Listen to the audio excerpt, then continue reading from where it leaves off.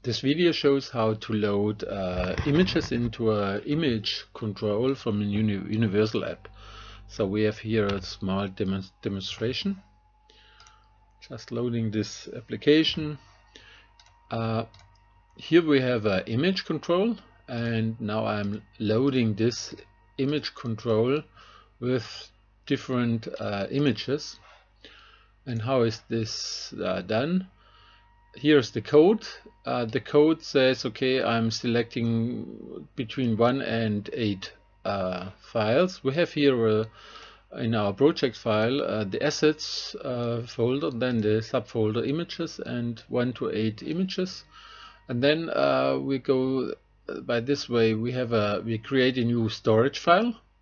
The storage file is loaded by a new Uri-Adresse.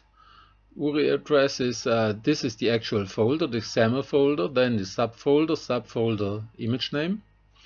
Then we create a FileStream which loads the file. But it will be loaded here into a new bitmap, and that's done in this case is loaded into the bitmap. And the bitmap has to be set to the source of the image.